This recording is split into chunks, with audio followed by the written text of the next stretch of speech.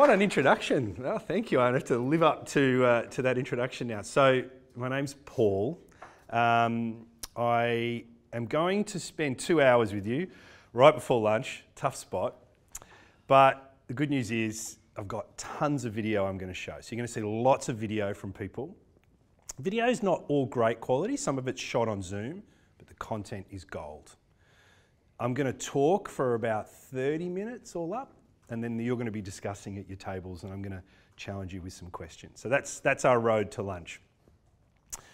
Let me introduce myself to give you a little bit of context. So, 51, Australian bloke, been an expat for 16 years and just came home to Australia about 2 years ago. I was in Europe, I was the CEO or president, as you're called over there. It's one of those fancy titles, running breweries. So in the Czech Republic and Romania, across Europe and things like that too. I'm back in Australia, came home, we were living in Romania. There was a war with Ukraine, there is a war. Romania and Ukraine have a border. It just wasn't working for us as a family, so we came home and started our life again here. And today I'm CEO of an animal pharmaceutical company, so we make medicines for vets and farmers. Great Australian business, owned, operated here, we manufacture here. I'm learning, I've gone from beer to animals, big change, but it's still lots of fun. Depends on how many beers you have. It depends on how many beers you have. I used to be a lot bigger, I've cut that since I've come home, that's come back. But during the pandemic, I did two things that changed the trajectory of my life and actually probably led to the room today. So we were living in the Czech Republic during the has anyone been to Prague in the room? Yes. Yeah, gorgeous, gorgeous, gorgeous place. Lived there for 8 years, loved it. And we were let out for the summer that first year, and there's no, Prague, Czech is landlocked, so the nearest beach is 14 hours away. So we got in the car and we drove, as you do when you're Australians. And I had this moment in the city of Dubrovnik where I was talking to my 9-year-old daughter about leadership while she was doing that floss. You remember the floss? And I remember saying to her, Paige, it's not about being the star of the show. Sometimes it's about being the person that organises the show. She just rolled her eyes at me. But it sort of got me thinking, what do I actually know about leadership anyway? I'm running a business, but what do I know about it? And who are the best leaders I know? It's a 14-hour drive home. And on the way home, I was looking for podcasts because the best leaders I know, or that I've experienced in my life, are sports coaches. There's just something about they're very stoic, they're very selfless, and there's just something about their humility that impacted me quite strongly. And I'm sure for many of you in the room, if I asked you right now who is a sports coach that's influenced you, you'd be able to answer straight away. In the same way that you could probably answer about a teacher who's influenced you. So anyway, we got home and we were all in lockdown, and I thought, I'm going to interview 6 great sports coaches on the topic of leadership, see what I can learn. And I think I sent off about 50 requests, and I got like 45 yeses, which was a bit bonkers. So I panicked, and then I started frantically sitting up all night trying to write questions. And what eventuated was I started this podcast called The Great Coaches. It's a hobby, it's not my full-time gig, but it's in the top 2% in the world, and Macquarie sponsor it. So I sent a note out into the world saying, would anyone please sponsor? Because you actually have to, I don't make tons of money, I don't make really anything out of it, but I need people to do the website and social media and do the editing and stuff. So they get all the coin. But what I get out of it is I've met some fascinating individuals along that way. I have met men and women. I don't just interview middle-aged white guys. I'm the father of 2 daughters, 18 and 14, and being an expat for so long, diversity is part of who I am. I've worked in countries that don't have English as a first language. I spent 4 years working through Asia, and then the final 12 in Europe. I speak a little Chinese, but I sort of know a little bit about everything. So men, women, para sports and non-para sports, all different codes. You'll know some of the faces, you might not know all of them. you know, on this list, what have we on up here? We've got Sean Dyche coaches. I think he's with Everton at the minute in the Premier League. That's Ricky Stewart. If there's any league fans, that's Dr. Rick Charlesworth. Thomas Frank coaches Brentford in the English Premier League. Jenny Busek was one of the first women to coach in the MBA, so you'll see her a little bit today. Who else have we got? That's Lisa Alexander. She coaches the Australian netball team for a long time. Justin Langer, Pokey Chapman, Eddie Jones. You know. So anyway, we're going to listen to some of these people today. I'm going to use them and their voice to amplify some of the things that I've learned, and then I'm going to ask you some questions. All right, and then I'm going to put it back on you. Say, how do you think about this? And then at the end, what I've done is, based on all of these interviews, I've created 20 questions that you can answer to measure your leadership style against theirs. And you'll get we'll do it on the spot together. It's very easy to do. And so you'll see how you are as a leader relative to the people that I've interviewed. Doesn't necessarily mean it's good or bad. It's just a comparison point for you. Sound okay? Yep. All right. I'm conscious I've got the pre-lunch slot, remember, so I'm going to be asking you lots of questions. So look, I'm going to start with the biggest thing I've learnt, and then I'm going to break it. I'm going to go 1, I'm going to break it into 4, and then I'm going to break it further. The biggest thing I've learnt at the ripe old age of 51, there's just no algorithm for leadership. There's no black book. And if anyone tells you there's a black book, I would really challenge that. There's no cheat sheet. And the problem is, you could probably type your leadership challenge into ChatGPT or a similar tool, but it's so happening in real time. Today's Saturday. So yesterday at work, I had an incident where I had 2 staff members had a fight in the corridor, a verbal altercation in the corridor, and one went home crying, and the other fled to the bathroom. The one that went home crying was a 50-year-old male. Then in the afternoon, I found out that the auditor that's coming to audit our facility, we have a sterile room, has had to delay, and so we need to push it back a week or pull it forward a week. The preparation that went into that was intense. And then last thing on the day, I had the owner call me about the last P&L, and he wanted to talk about, you know, challenges we had on the salary and wages line. There's no time to do ChatGPT. You're talking about things real time, and you're moving, and you're reflecting on your values and what you stand for each and every moment. You're being watched each and every moment, as some of you will know too. So I'm going to talk a little bit about that and unpack it for you as well. The 4 things I'm going to talk about to unpack that idea of then no algorithm for leadership are these 4 areas. Because whilst I think there isn't a formula, I think there are some things you can do as soon as you leave this room to help you be a better leader. And my hope is that at the end of this, you'll pick a few of those up. And they fall under these 4 areas: the way you manage people, the way you think about the organisation culture, how you approach learning, and the last one is key, the way you reflect on your performance as a leader. It is a performance role. You are performing every day in the same way that an athlete, an actor, an accountant, or anyone performs. And it is so critical that you accept this truth, and as you've drawn over here on the wall, use that mirror to reflect constantly on your performance and find ways to improve it. And we'll talk a little bit about that today, and I'll unpack that whole idea of performance for you and leave you with some ideas or questions to think about. Sound okay? All right, so shall we start with people? So what I'm going to do is I'm going to play this video, and it goes for about 5 minutes. And on the video, I've put up here the person's name and their sport. I know many of you will have questions later on. What did they do that made them great? And I'm happy to answer those questions. And there will be some of you in the room that will say, she's not a great coach. He's not a great coach.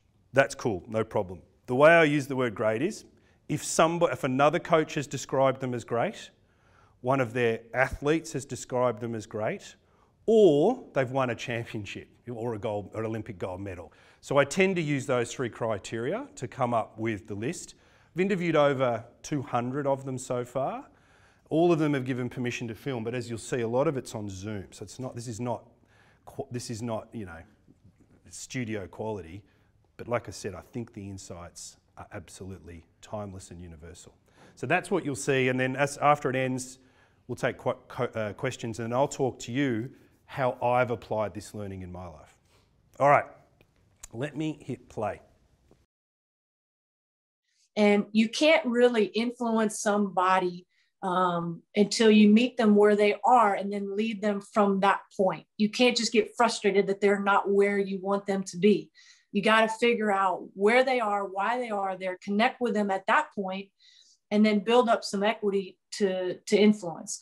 Don't let your ego get in the way of morphing to what the moment needs. Like sometimes our ego will get in the way. I don't have this problem.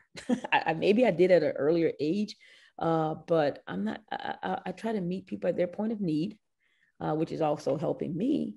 And I think that you know, that's as a coach, you do all of that, but what you do is you stretch the people who are working with you. You challenge them, and you take them to a place they didn't think they could be. But you still want to put that, you want to apply the right amount of pressure, but it's delicate.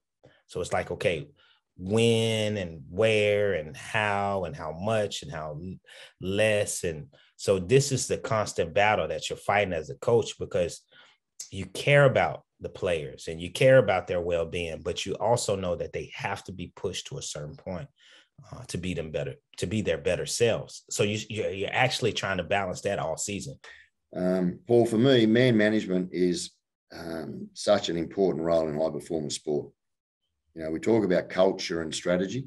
Building relationships and man management is as important as strategy.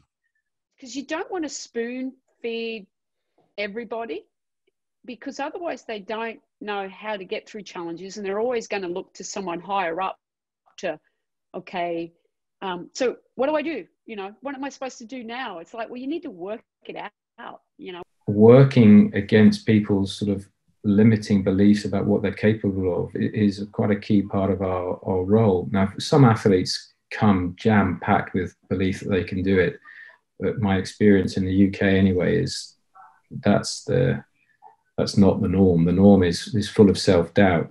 What I've learned actually is that the most powerful form of leadership is showing people love and showing them care.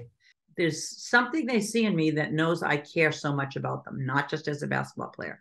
And if I can create that safe zone in our program, I get to push them to their limits in practice. I think, of course, love is a big word, and a love to your children or your partner is different compared to love to your friends or your players or your colleagues.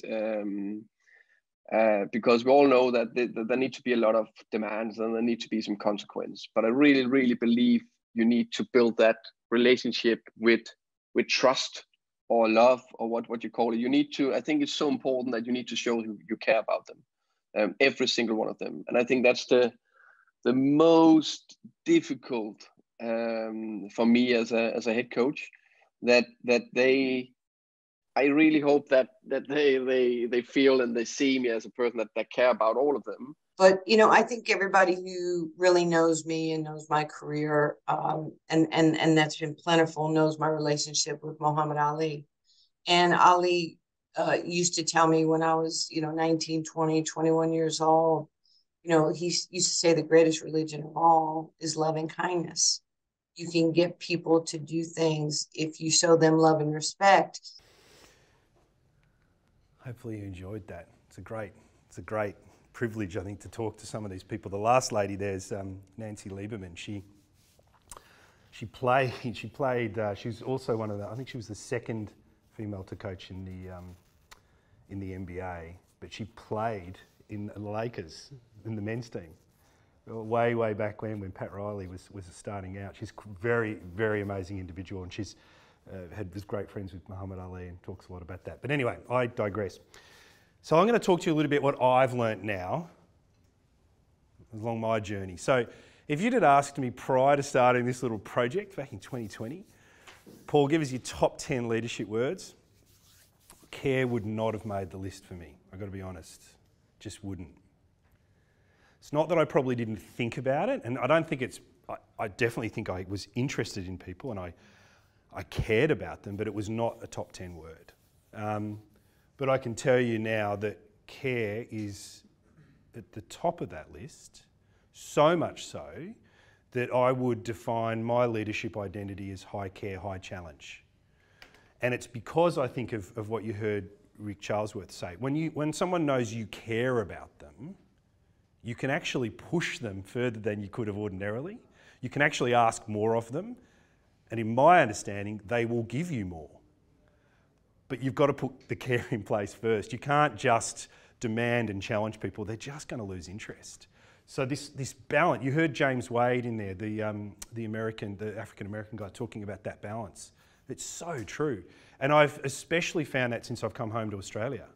That balance, I mean, I do some executive coaching as well, and I'm always talking to clients about that line.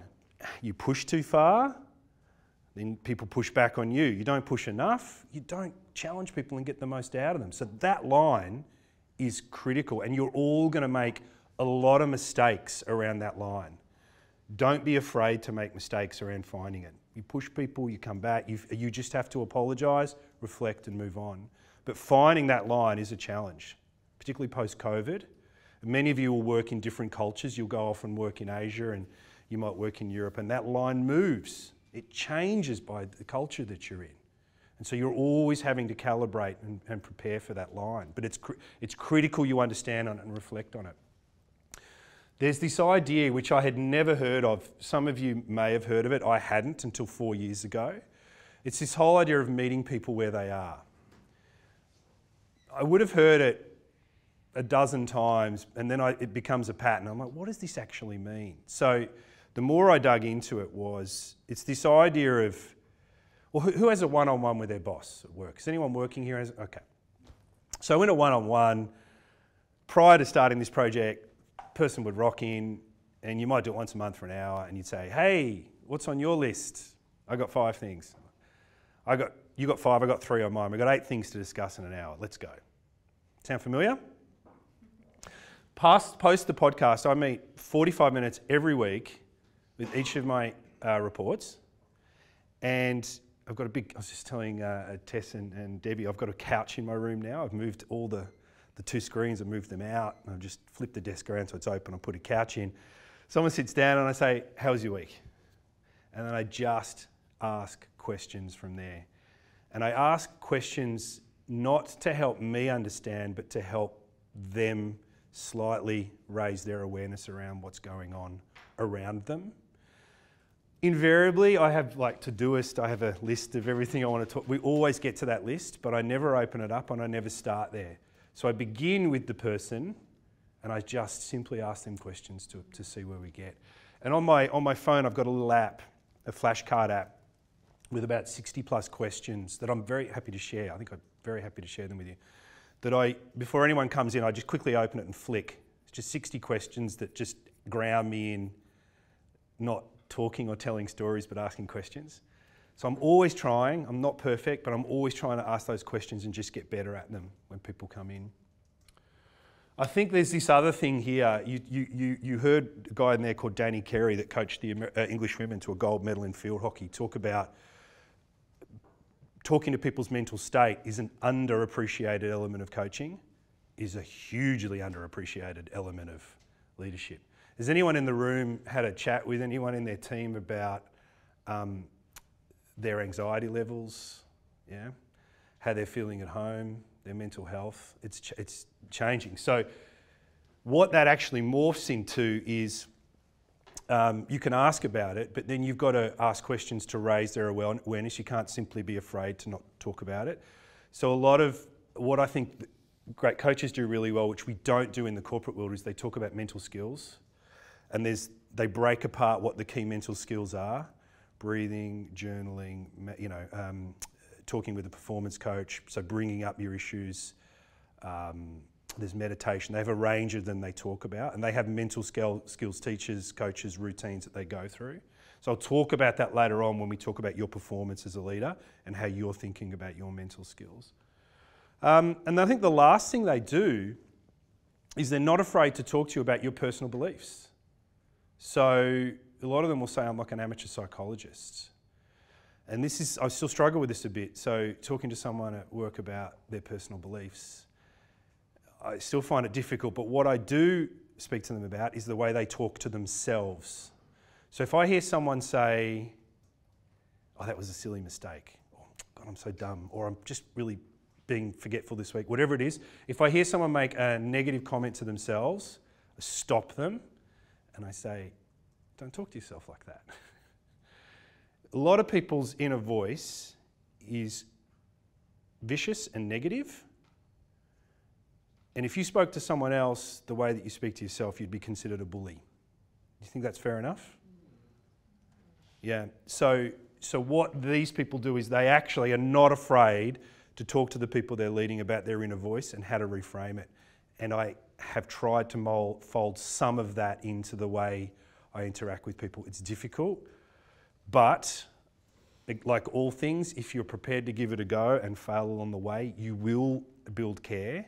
And the more care you build, back to where we started, the more you can challenge. So this is some of the things that I've learned around people as my career's progressed, but at the same time as I've been speaking to these great coaches about leadership. So my question to you, I've got some questions for you now. I'm going to give you, someone's pinging me on Teams and it's popped up. I've got some questions for you. So I'm just going to let you break, it's 11 o'clock, you don't want to hear from me all day, so I'm going to give you 5, 6, 7, 10 minutes. I get 2 questions for you to discuss. You can either break your table in half, any way you like. What's the role of the leader? I think you'll all have a view. Set the vision, set the standards, role model the behaviours, set the strategy, empower people. The list is endless. But I want to really get to this second point. What role does care play in your approach to leadership today? It may be 0. But that's okay. I want you to take some time to reflect on it. So I'll give you a few minutes and then I'll come back to you, okay? Over to you.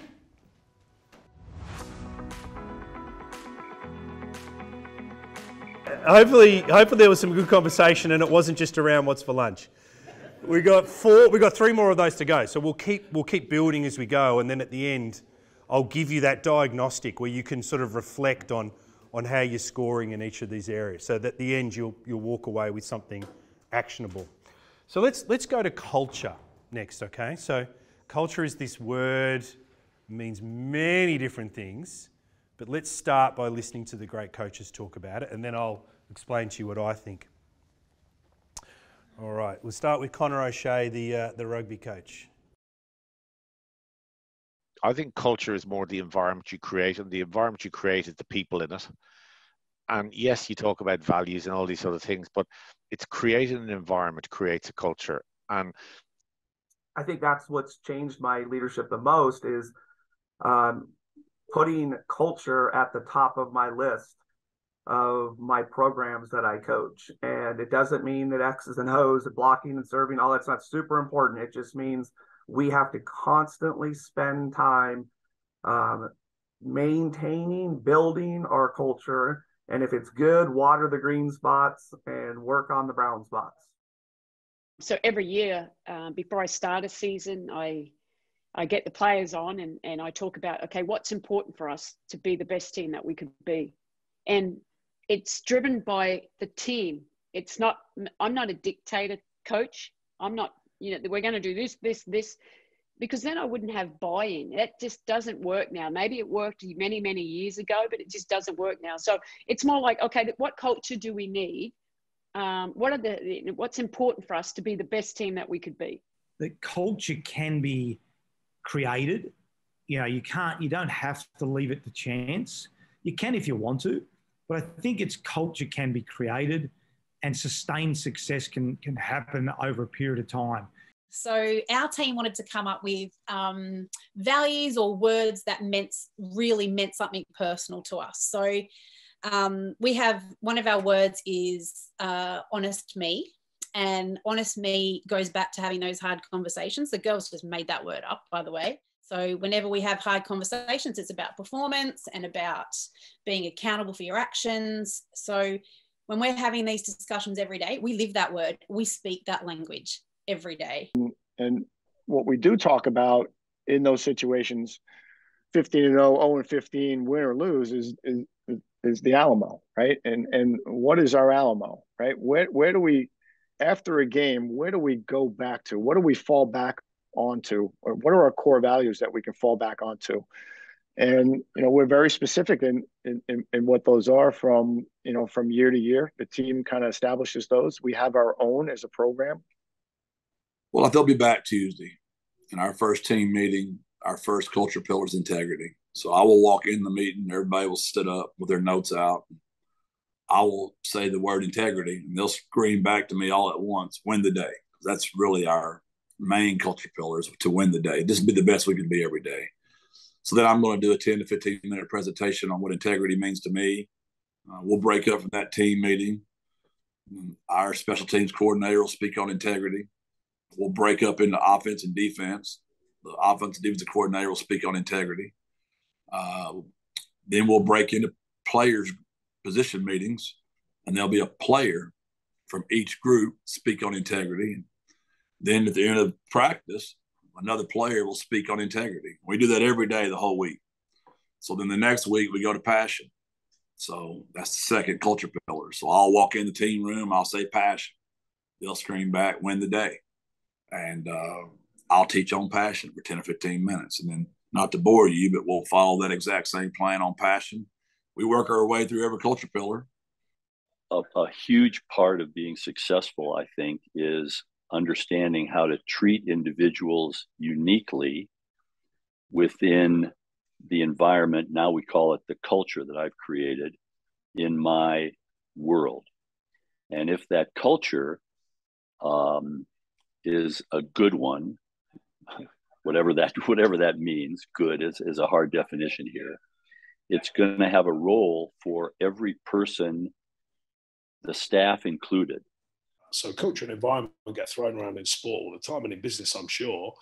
And people just think you just flick a switch and it just happens and everyone aligns. It doesn't work like that. It takes time, it takes energy, it takes commitment to keep reinforcing the key values that you want to make that kind of culture and to make that mindset and that environment and align, a simple saying, but all noses point in the right direction.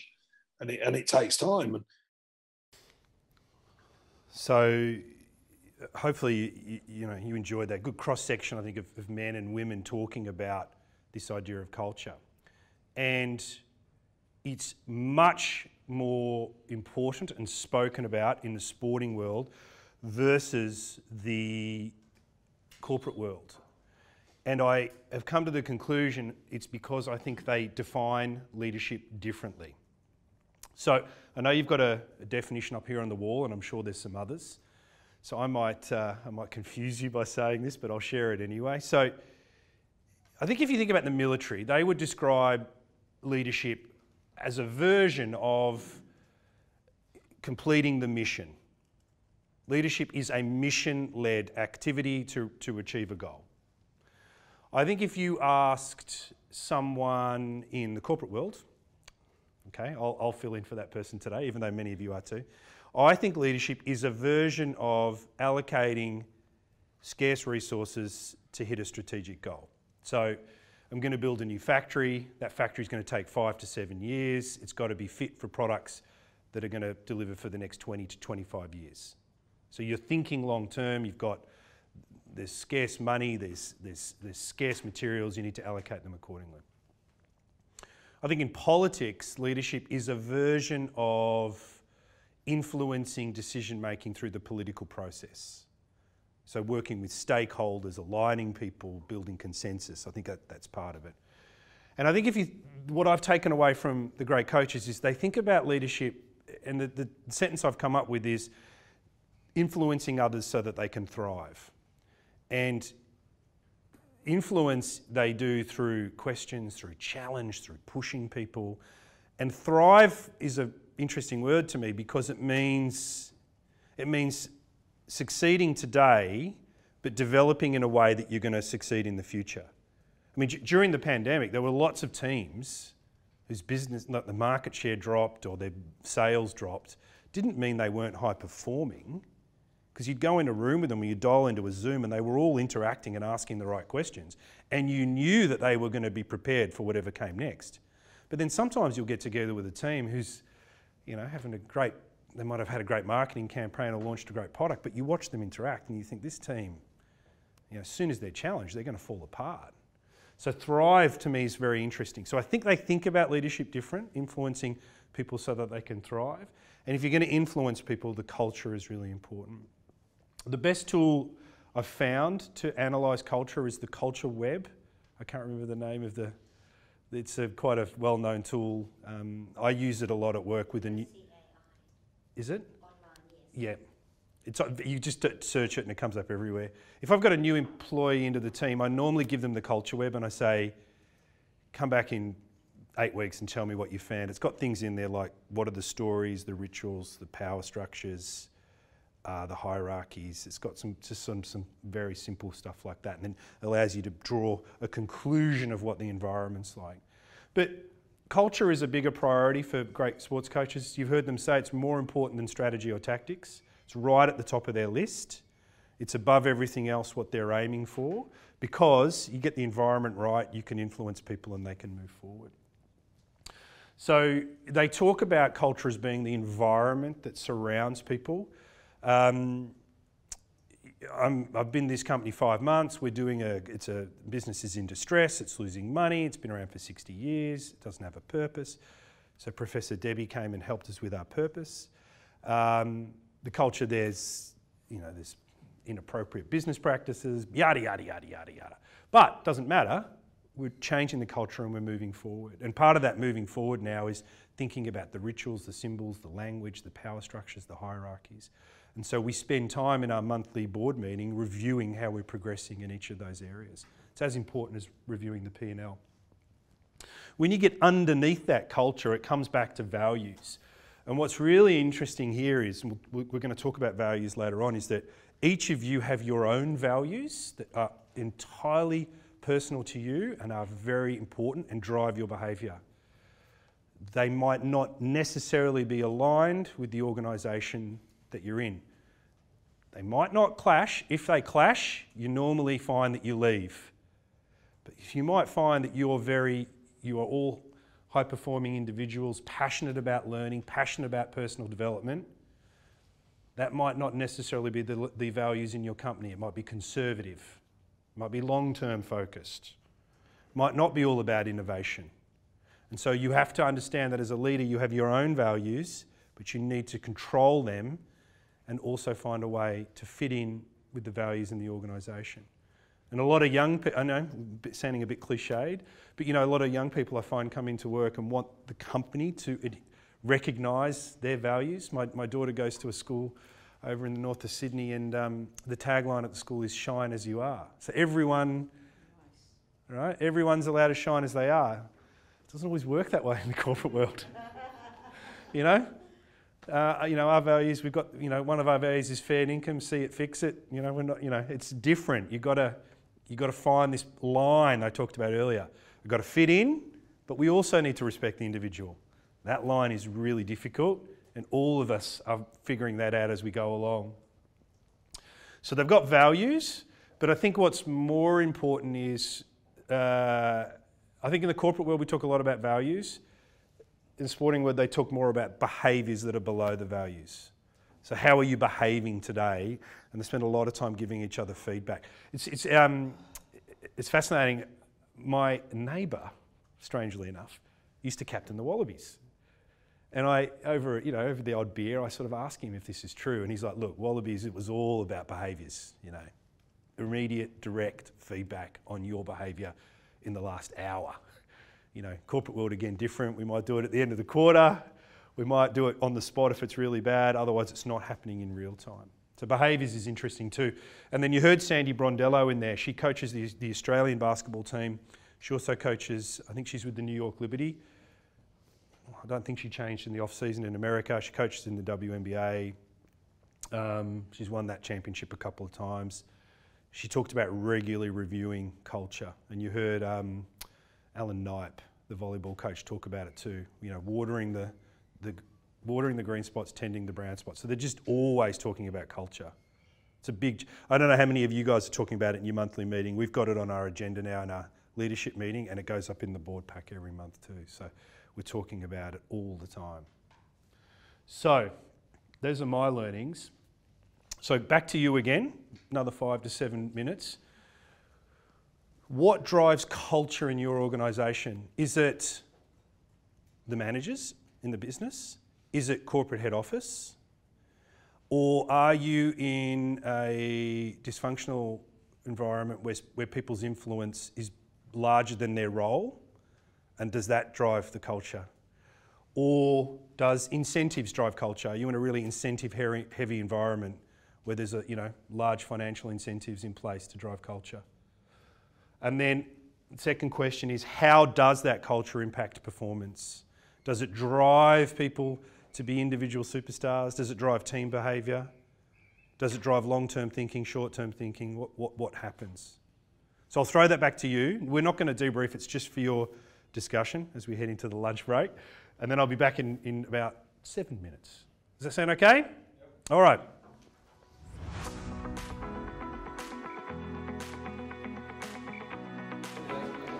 Okay. All right. So just as we're hit the halfway mark, you're closer and closer to lunch at every minute. I'm going to talk about, the third thing I want to talk about is your performance as a leader. And I'm going to play the video, but I'm going to hit you between the eyes with something. All right? Your teams, your organisation, your families, whatever it is you're leading, that group will never be able to outperform the type of leadership you provide them. Fundamental truth. So if you're only a 50-50 leader, you're only going to get 50-50 results. I can only find one example where this is not true, and that was the Spanish soccer team in the World Cup that was in Sydney. You know, that horrible situation with that terrible coach that kissed the player, that horrible, horrible situation. That's the only example I've been able to find of a team that was able to outperform its leadership. Yeah. On the whole, your teams, in my experience, will never outperform the leadership you provide. So, you better spend some time thinking about it. You better spend some time thinking about what type of leader you want to be. You better spend some time reflecting on it, confronting yourself and trying to be the best you can be, because it will show itself in the results that your group, your family, your team, your community, whatever it is, what it achieves. But let's hear from some video, and then I'll talk a little bit more. Well, I think in any profession, in any industry, your philosophy has to be first connecting with your purpose of why you're there. You're there for a reason, and I fully believe that in any situation. Why am I here? What am I supposed to learn? How am I supposed to impact? Philosophy, I would pride myself on saying that I'm holistic, being that golf is made up of technical, physical, mental, tactical, and life skills outside of all of that. So there's the big five. And my philosophy, it's athlete centered, it's coach driven, and it's administrative supported. There's the four key areas, in my opinion, or my philosophy, is what I always focus on is, to be a world-class boxer, you need to be mentally strong, physically strong, a good lifestyle, and technically and tactically developed. Now, as a club coach and as a young coach, you think you must do all this, but it's so much better when you can avail of experts, and when you lead the program, get these experts in to help you lead the program and help everybody push in the right direction. But then later on, I had 3 boys. So my coaching philosophy is very simple. Players are not always going to love you. They're not always going to like you. Obviously, the guys you pick is going to like you more. But my coaching philosophy is more that you have to handle players the way you want people to handle your kids. My core philosophy is not making people ever feel that they're the runt of the litter, or they're anything other than valued. And they've got to earn that value as well, as I have as a coach, and they have as an athlete or co-coach or whoever. so that we can foster that environment. I would say to this, and I've said to there's other guys that are starting out on their coaching career, get your philosophy right, because that will define you as a coach. All of the decisions you make and what you achieve will come from your philosophy. And you need to be very careful. Don't let people take you away from that philosophy. Self-accountability. Easiest thing for a coach to do is after a game is to go, you know, look at the stat sheet or look at video and say, hey, look, we didn't do this right, this right, this right, this right, this right. The first thing I do after a game, whether we win or lose, is okay, what could I have done better? I look at myself first and foremost in the mirror when we go back to the locker room. Before I go talk to the coaches, I say, okay, I didn't do this. I was bad at this tonight. I can do this better. Yeah, I think, first of all, you've got to self-reflect as a coach. So that's a skill. And if you don't have a process for self-reflecting, then you're not going to grow your awareness around what you're doing as a coach, or could you be doing things better? But you've got to be careful that self-reflection isn't ruminating. So you're not just sitting on things and overthinking things, because that's not healthy either. As corny as it sounds, and as against it as I was at a young age, you got to have a philosophy. And I just thought that was something you did to get a job. I didn't know you really had to have a philosophy. But you better know who you are and what you're about. Because you're going to think you're going to get in this thing and call all these great plays, and it's just they're going to work. And it's the least important thing of all of it. It's funny, that guy, Jeff. Has anyone seen Ted Lasso? Yeah. He's such a Ted Lasso, but he's an amazing story. He started off as a high school basketball coach and history teacher, making like $12,000 American dollars. And he just signed a $28 million contract. And he said to me, he said, Paul, I've got 3 kids, have all left home. You know, I don't know what we're going to do with the money, but because he lives on campus and he coaches on campus. He just had a long career to get there. But these American football coaches, you know, they get paid more than coaches in the NFL. They're getting paid 50, 60, 70 million. It's crazy. It's crazy. But anyway, so philosophy. So look, I have one. I sometimes call it a leadership identity. They call it their coaching philosophy. What is it? What's in there? They've got their 2 or 3 values. They're very clear on their values. They're very clear on the behaviours they have that support those values.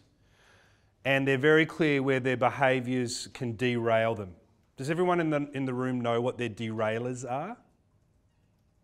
Okay, so you make a note, figure it out. What derails you? I can be too positive. I can be too optimistic and too positive. And that can sometimes come across as toxic. Particularly, you know, when you're in a country and there's a war next door and you think it's going to be all right. So figure out what your derailers are. There's a Hogan test you can take online. You figure out what derails you. Another thing that derails me is if I work too long. If I work more than an 8 or 9 hour day, I just completely lose interest and my energy's gone and I can't roll up. So I have to, I'm in and out. I'm in and out the door. I don't mess around, but I'm any more than 8.5 hour day and I'm not effective, and then I become less effective as each day goes on. So I need to go to the gym. I need to do other things. So figure out what yours are. So you've got their values, you've got the behaviours. They then would understand what derails them, and then they're able to wrap it into a sentence or a paragraph, right, that describes them. So I talked to you earlier. My leadership identity is around high care, high challenge. And then I try to unpack the areas I'm going to challenge in. I don't, you know, as a CEO, and many of you that are managing teams will know this, if you ask 10 questions, and, you know, particularly when you work in Asia, if you ask 10 questions, you will get 10 answers. People will stay up all night to give you 10 answers the next day. It's not necessarily the case in Western Europe, but definitely I found working in Asia that people really, the power distance in leadership is very, very long, and so people will give you every answer you need. So you've got to be really careful how many questions you want to ask. So if you're going to challenge, you know, I normally say, you know, every 6 months I'll say, where am I going to challenge this month? So right now at the minute, our production, our operations ability is really limited. So you could probably accuse me of being a micromanager if you heard me asking questions all the way down to here. I don't do that in every area, all right? It's in specific areas. You can't do it everywhere. You've got to be very choiceful. And high care is really important, you know. So we've got about 80 employees, so I know everyone's name. I have a trick for memorising names, which I'm always using. Then I have a list, a cheat sheet. I keep their name of their partner and their kids as well. Interesting things about them. I try to listen and take it all in. I talk about my own family a lot. I'm not afraid to do that. And I'll put up pictures. I'll talk about what I'm doing on the weekend. I'm not afraid of that vulnerability. I think that's part of care too. So they have this philosophy. And there's all different kinds I've collected. They all have different versions of that, but they have a very firm leadership identity. It's really interesting because this is the second time I'm watching these videos. And this time I was looking at the backgrounds of a lot of these videos, and a lot of them have trophies and the pictures of the people they love. So achievement and care. And people, put together. People's really important. Lots of trinkets. They have lots of trinkets, don't they? They all have that. This purpose thing's very powerful. Companies have a purpose, but individuals have a purpose. You know, Debbie can probably talk to us later on about the difference between a purpose and a mission. I think it's a very powerful idea. 2 hours of that, yes. Okay, all right. I won't go into it again. But so Debbie worked with us at Troy. So Troy, family-owned animal healthcare business. We didn't have one. We got a group of people together. 2.5 hours later, we came out with enabling animals to thrive. So we make medicine for cats and dogs and pets and farm animals. Core beliefs, you heard about self-reflection routines. I don't know whether you're journaling. I do. I'm a long-time journaler. I highly, highly recommend it. Probably only do it 2 or 3 times a week. It's one of the core mental skills you'll hear the coaches talk about. Is that a specific leadership journal? Nah, It's whole of life. But invariably, it's like a blender, right? Everything comes together. But I think sometimes when you say something out loud or you write it down, it loses its power. Which is why I'm a fan of executive coaching. You know, I do a little bit. I don't do a lot of it because I'm busy, but I offer it to a lot of people on my team too. So just saying something out loud, it loses its power. And I don't know about you, everyone in the room, but like, you know, you're all studying, you're working. If you catch up with your friends, it's probably the last thing you want to talk about is what's going on in your leadership challenges. You probably just, you want to talk about just light things. So it's hard to find a space to reflect on what's going on, but you need to do it. They all talk about mentors. Who's got mentors in the room? Okay, so I remember we talked about this last time I was here. Dr. Tess asked the same question. Both. You should. I think you should. I would highly encourage. I'm part of the Macquarie one now. I've picked up. I forget what it's called. The program. Lucy. Yeah. Yeah, I was just going to say we actually offer mentoring and coaching for free for our students. If that's something you're interested in, come and talk to us. Grab it. Mentor in this program. But yeah, I need to get one for myself. Yeah, I mean, I applied. Like they sent a note around. I said, yeah, I'll do it. Yeah, you do. I mean, it's great. It's both, isn't it? You learn both ways. I've got a lady. She's 28, 29, which is perfect because it's outside of my bubble and we have a coffee and we chat about what's going on and, you know, it's a two-way thing. But informal and formal, you know, I'd have 2 formal that I ring every 6 to 7 weeks. I sort of rotate it around. It's formal, I'm ringing them. I might be driving into work, it's 45 minutes. Hey, this chat's about what's going on. I want to talk to you about it. It's kind of like, yeah, no worries, let's talk. I think the informal one's kind of like you catch up with an old colleague or a friend and you might say, hey, can we spend 10 minutes talking about this particular challenge I've got? I want to think through it. But you need to surround yourself with a pit crew. You need people that will pick up the slack and will help you along. And it sometimes just gives you a little bit of confidence, you know, like, I'm not sure what to do here. Here are my options, and you just solve it really quickly. So, you know, sometimes they talk about having your own personal board. I don't know if you've ever heard that talked about, but a lot of these people will do it. They will be in these groups, you know, where they Zoom in every month. Actually, I've been invited to a couple of them as an observer. And they'll just, you know, put on the table, I've got this maverick player, he's disrupting the team, he's not, you know, blah, the usual stuff. You all know what those topics are. Because, and the reason you do it is you don't want to ruminate. It's like Sandy said, you know, when you, self-reflection's fine, but when it gets to you ruminating, it's taking too much mental space, stopping you from focusing on the family or at work. It's distracting you. So you've got to find that. That's why I think writing it down is good, because you write it, you close the book, you move on. You have a mentor, you have a coffee, meeting's finished, you move on. It's when it gets stuck that it distracts you and it takes energy away, and you lose your weekend and you lose a night's sleep and you're not as effective the next day. So ruminations is terrible. And then they're all open about their self-reflection. So I talk about it at work. You know, I handwrite, and I'll be handwriting, and I have a, you know, like one of those things, an iPad, you know, and I write on it or reflect. There's something about handwriting and reflection I think is very powerful. So in a staff meeting or a town hall meeting, I might say, I was just reflecting on the great reset day we had, and as I was driving home, and some of the things I thought were. So I'm not afraid to talk about the fact that I'll self-reflect. Or I might say, last week I did a walk around the big block we've got outside for half an hour, and I went away and I was reflecting on insert whatever the issue was. So talking about it gives other people permission to do it. So I think it can work quite well. Enough from me. Another 7 minutes. 7 minutes for a pretty big topic. Just to have a discussion around your leadership identity. Have you got one? Maybe you haven't written it down, but you've started to think about it. So anyway, over to you. How would you describe your leadership identity?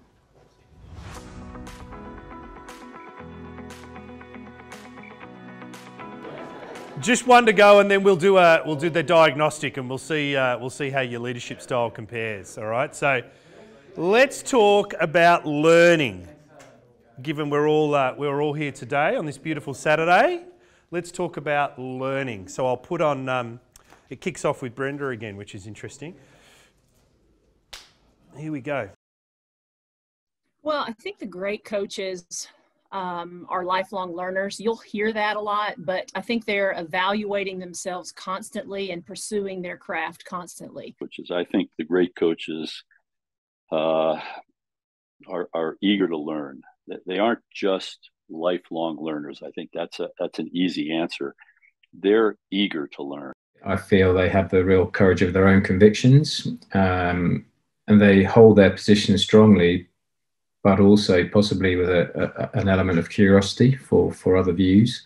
I think the number one thing is to be a great coach, I think you need to be open to new ideas, and you also have to keep being prepared to rebuilding. I mean, the thing is, what you've done in the last 2 years, somebody else is going to be doing that. And you have to be creative, and you have to be always trying to look for ways to go forward in your programs and your messaging, in your consistency. And I think the other thing that I see in great coaches that I've met is they're really curious. So they're really interested in asking questions, and they treat people around them that they meet just as much as an expert as what they are. So they're always learning and curious about what it is that they could do differently to keep improving and being better. There's a commitment to the individual development of every person / player / staff in your organization. And what happens, we have these pockets of commitment to player development. We have these pockets of commitment to sending a staff off to a seminar to get better. That needs to be second nature and in your DNA.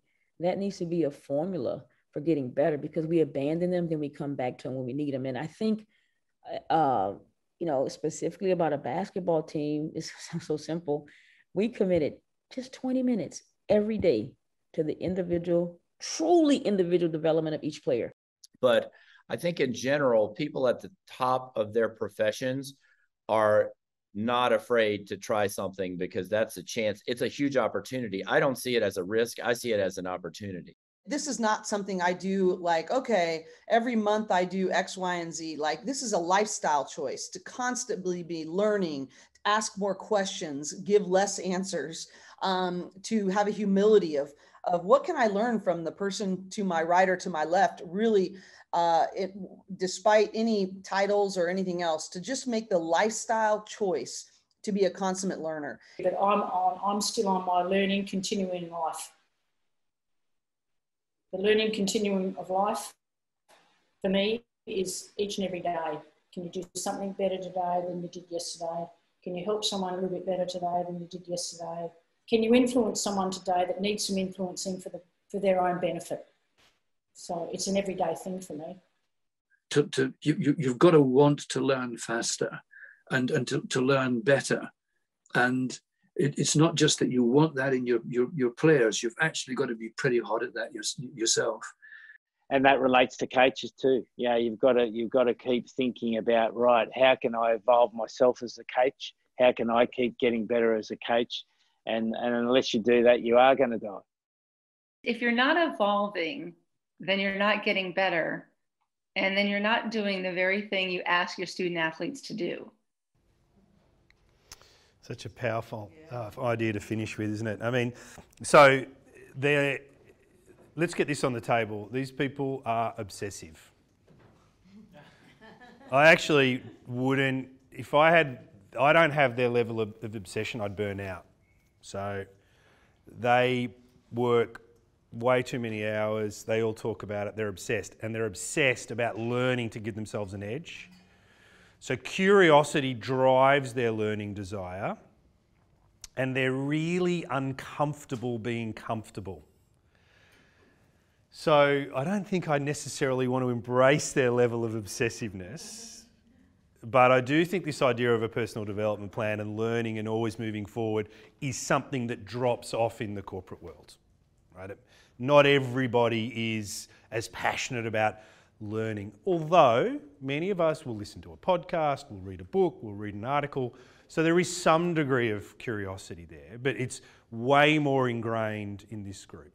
And in fact, I would say on the whole, many of the CEOs and directors I've worked with, they're so busy, they just stop learning. And I think it's kind of understandable because they'll say, well, everything I did beforehand got me to this position, so if I keep doing that, I'll keep succeeding. So they get sort of stuck in that loop, I think. I think it's one of the great ideas being an expat, because you get thrown into a new environment, you've got to figure it out. It's totally different. You've got to learn a language, a culture, a new route to market. Got to learn a new consumer, a new regulatory code. There's a whole pile of things you're forced to learn. So they're driven by curiosity. They're very open to new ideas. They're very obsessive. One idea I have taken away from them in this space, which I have found quite useful, is there's often times at home, I have 2 teenage daughters, or at work, where people are they might be crying, and this is men and women, this is not, this is everybody. They're crying because they are feeling nervous, out of their depth, a little bit. They might use the word stressed. I think they might be using that. I think we can have a discussion around what stress really is. What they're really feeling is challenged. And what I've started to do is reframe that as what you're experiencing right now is a growing pain.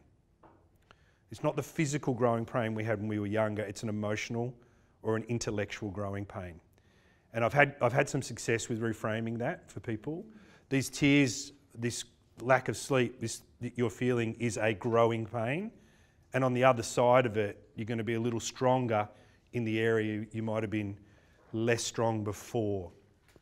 And I've taken that from this idea of being uncomfortable with comfort. And if you think about it, as an athlete, you're constantly stressing your body and being uncomfortable in the service of a goal you've set yourself. So discomfort shows you that you're moving forward and you're getting stronger. So they have that more physical connection with discomfort and the link to learning. So they're very much into this learning idea and this learning space. So I would ask you this question, but I'm going to skip through it because you're an MBA class. I think asking you about your learning routines right now is probably a little bit silly, right? You're all reading and studying and trying really hard to learn. So I'm going to pop over it. And what I'm going to do instead is I'm going to take you to this leadership survey. So I'm going to put a QR code up. You can do it on your phone. It takes 3 or 4 minutes. Have a look at your results, and then we'll just finish with 10, 15 minutes of Q&A. So what I did was I took all of the questions. When I came home to Australia, I didn't go back into corporate work straight away. You know, I did a bit of everything, did some advisory work, some coaching, I did my podcast, I lost my beer belly. I had a lot of fun. And one of the things I did was, I have a database. So all of the little videos you've seen there, I've cut them. They're in a database of about 2,000 now, and they're all searchable by keyword and topic. So I was able to sort of sift through them over the couple of months, and I tried to create a survey or a set of questions that could be used in each of those. I did 5 questions for each of the 4 areas, so you could try to get a feel for how, well, I was doing it for myself, how I was relative to those areas. So what you'll see next is those areas. Takes about 5 to 10 minutes. And at the end on the screen will just pop up you'll get a little spider web, you versus the average of everyone that's taken it. There's no right or wrong answer. You'll just see some gaps versus the average, where you're under or over, and then we'll have a bit of a talk about it. So there's the code. I'm going to cross my fingers it worked. I haven't tested it for a couple of weeks, so hopefully it's still working. It's all good? All right. I don't think you have to leave your name or anything. It's totally anonymous, so just have a go, and I'll come back in a few minutes when you're finished and we can have a chit chat.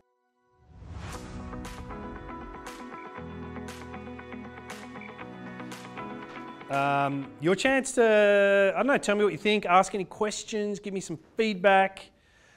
I'm not going anywhere. We got lunch next. It's not quite ready, so we might as well use the time. Anyone brave enough to start?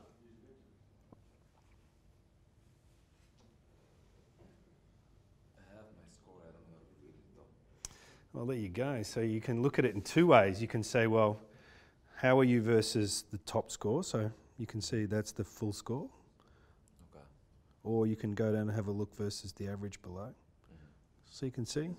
There's no right or wrong. You just find some little gaps. I mean, you're all leaders anyway, right? So the people that take the survey tend to be good leaders or in the leadership game. If you get to 35, you'll have a full score. Yeah. Okay. So, any questions, thoughts, feedback before we break?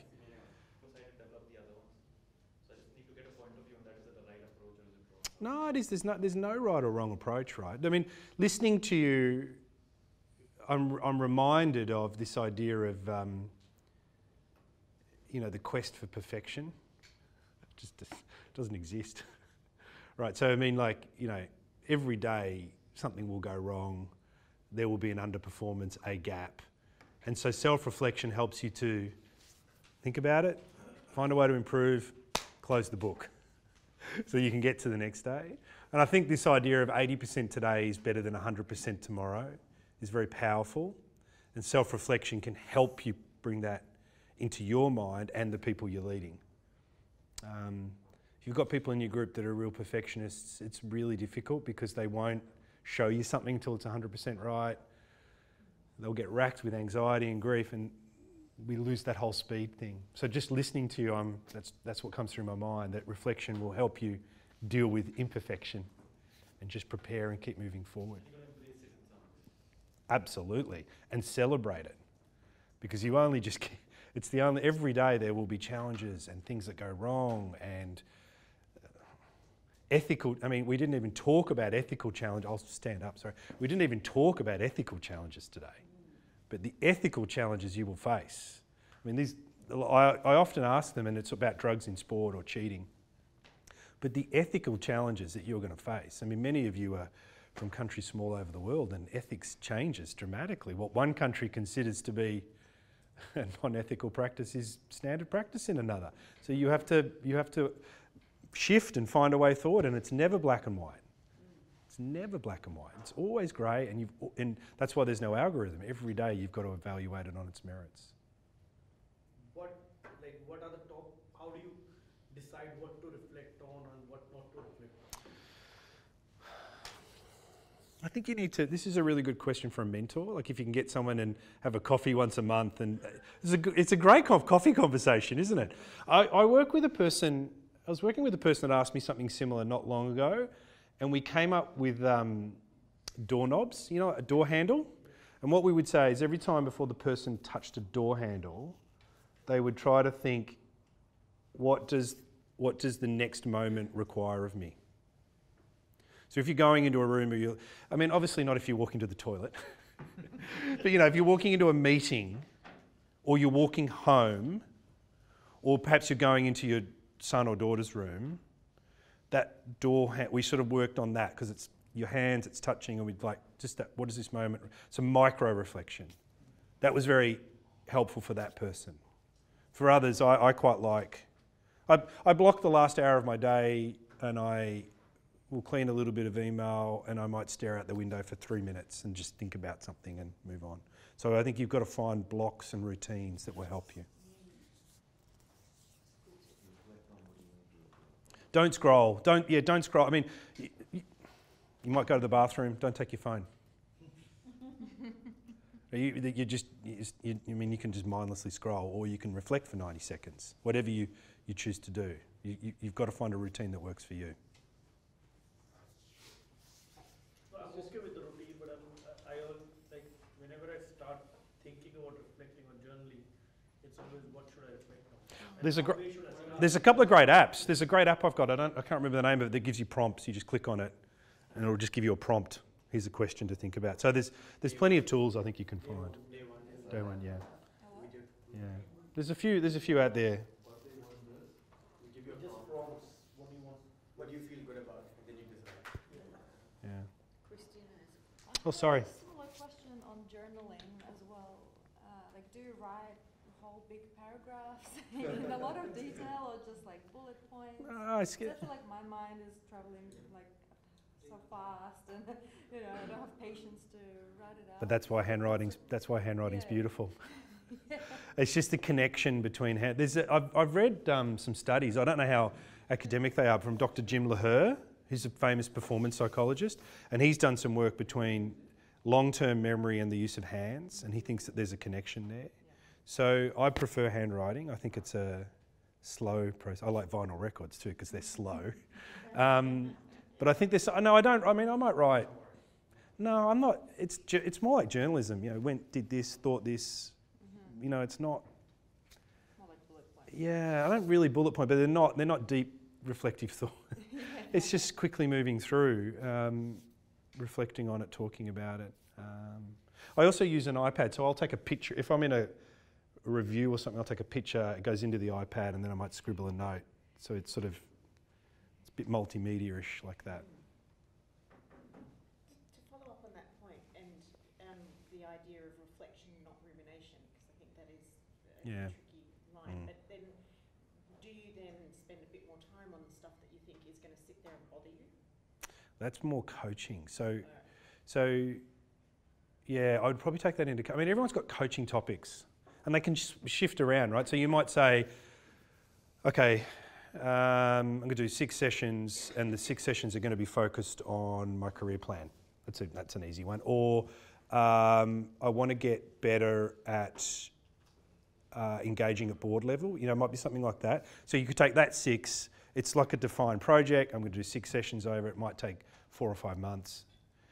So I would handle that way. I think what sports coaches do really well, which we kind of do okay in the corporate world, is so they'll finish a game and then they'll say, I've got 24 hours to, that game's over, and then I go to the next one. So they'll do their review, they'll talk about it, close the door, and they move on. Tiger Woods has got this 10-step rule, so he'll say 10 steps after a bad shot, and then he moves on. And I think the monthly board meeting is always good because you do. So in our instance, we do the safety scorecard, the quality scorecard, we do all the numbers, we do overheads, and then we do 1 or 2 special projects, 45 minutes. Take the minutes, it's done, you move on.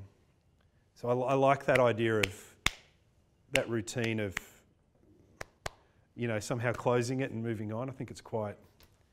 So that's kind of a monthly thing. Yeah. That enables you to shut that book. Actually, you know, the other thing I extend it to, when people leave the company. Because then they can leave a shadow or a linger. So I always try to have a morning tea or an event, even if they've been made redundant, where we say thank you. This is going to sound really odd, but this business I'm in at the minute's been through a lot of change. They had redundancies before I got there, and they never had any farewell for them. Professor Debbie's been there, so she has a little bit of a feel. Oh, okay. And I actually we did another round, my first round, and it was 6 of them. And we had a night at this, it was all from sales, we had a night at the pub, and I thanked them. And then I said, we'd like your permission to carry on what you've started. Well, they said, yep, go for it, that's great. And I just thought that was a nice way of tying that off. And now we won't think about it and we'll move on. So I don't know, it might sound a bit strange, but I'm always looking for a way to close it, move on, close it, move on, close it, move on. What do we learn, move on? Especially with new products, it's easier. So, okay, that one failed. Can someone type up what we learned? We'll move on. So a lot of us, we don't have, I mean, I don't know how many of you have institutional tools where you can put the learnings. We've just bought one called Viva. So everything will now get filed. So, you know, your new product development, you do your review 12 months afterwards, you get your learning, you put it up there, you buy a new piece of capital equipment, you commission it, it doesn't work, you try to capture your learnings. So we're trying to capture them, put them in there. It's a bit harder because it's within the individual. But you do need, I don't know how many of you have tried this and said to your team, can you guys come back and present to me what we learned about this? You might get a few bullet points and then you've got to reject it, right? And you go, no, we spent $1 million on this. I want to, guys, go away, have a cup of tea, over 45 minutes and come back and tell me what we learned. Still not quite there. I'm really not sure if you thought about 1, 2 and 3. Please reflect on that. You know, it's easy not to do that. Yeah, like I'm in education. Yeah, I'm just trying to work out. The trophies are not going to, trophies are just a moment in time. Yeah. They're just a moment. I mean, I've got a quote, I didn't use it today. It's one of the best ones. It comes from, her name just escapes me. But she finishes by saying, best piece of advice she got was, don't get so busy focusing on shiny trophies that you forget about the living trophies. It's like, oh. It's kind of like, you know, hit you right between the eyes type of thing. You know. I think it's the same sort of thing. Get focused on your end of year incentive and you miss the learning, and therefore you're just starting again from fresh the next year. Anything else? All right. Okay, well, thank you for having me. I get great energy from this, and I love coming along and spending time with you. I'm going to hang around for a little bit, so if you've got any questions, come up and say hello. Can we all thank Paul, please? Thank you. Thank you.